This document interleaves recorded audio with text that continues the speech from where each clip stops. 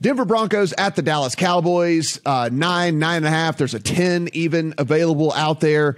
49.5 is your total in this one.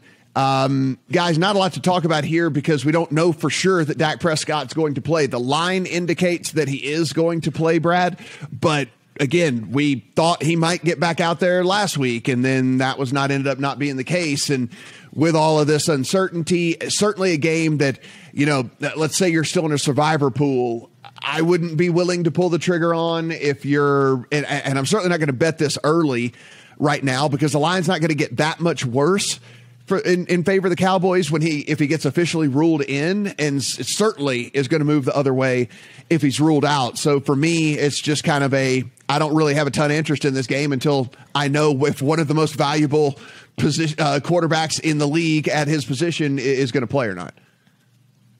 Yeah, agreed. I would say just quickly, it looks to me there's mismatches on both lines of scrimmage in favor of the Cowboys. So Denver, it comes into this game pass rush win rate, and that's with Von Miller in there, right? So now he's gone. There's no real edge rushers. There's no Bradley Chubb still going up against this Cowboys offensive line. Now let Smith, but again, that line is as equipped as any in the league to just plug in another tackle there. They've got Ty and Shecky lying about, so I think they'll dominate that line of scrimmage, and then. On the other side, the Broncos look like they could be missing their left tackle, Garrett Bowles. And, Cowboys come in with a good pass rush, 9th in the NFL in win rate there. So, I think they should dominate this game, presuming Dak plays. Yeah, Stephen, that's kind of my thoughts here. It's like everything points towards the Cowboys if Dak plays, but as we sit right now, there's just no guarantee on that. And I think that it's probably not the best practice to bet with something like this when, again, he could get out there and on practice on Friday, tweak that calf again, and then now you're sitting there with a horrible number in your account when there really wasn't any need to really do that.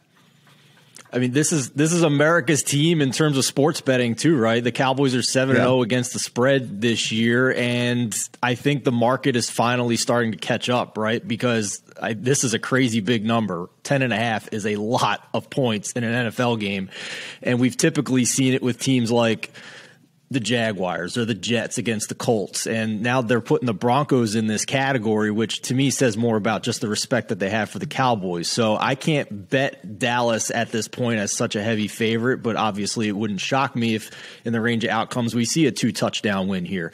So to me it would be take the points or nothing, but here's the other thing I'll just say about Dak Prescott and having some experience of being in an NFL locker room and seeing some injuries. And this particular injury with Dak Prescott, the calf injury, you heard Chris Collinsworth on Sunday Night Football say he went through his pregame warmup and he looked fantastic.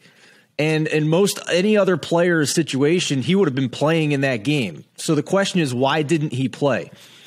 With these calf injuries in particular, teams are extremely cautious with them because even if you are still feeling mostly okay, it has a higher risk of more severe injury than usual. These calf injuries, if you're not careful, can lead to a tear of the Achilles, and that's what teams fear.